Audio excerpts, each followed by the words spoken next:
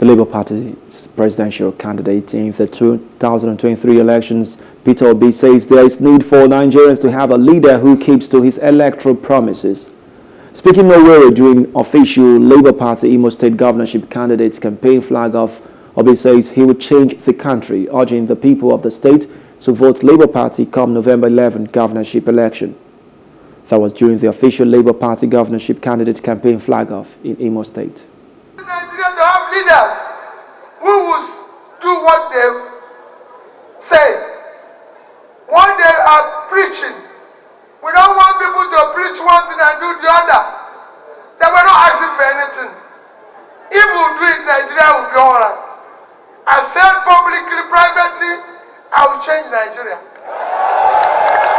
Hello! One of my employment, employment.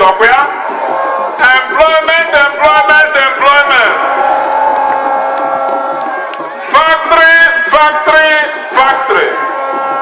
I get one agricultural park, every local government area of Imo State.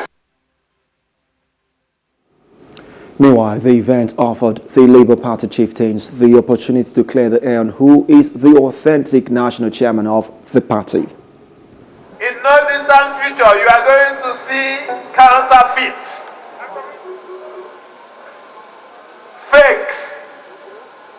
We have only one governorship candidate for Labour Party, and his name is Senator Atan Ajono.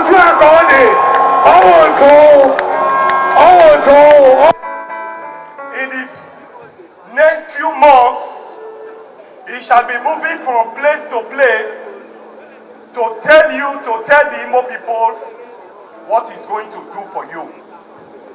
You know, Labour Party is founded on integrity, performance, dignity, proactiveness, and performance.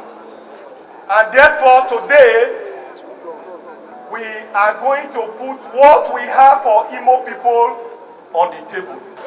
Today, we're here to launch our campaign in Imo State.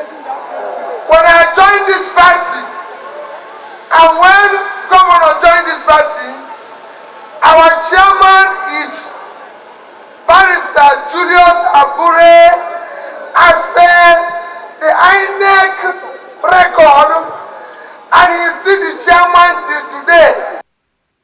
Hello, hope you enjoyed the news. Please do subscribe to our YouTube channel and don't forget to hit the notification button so you get notified about fresh news updates.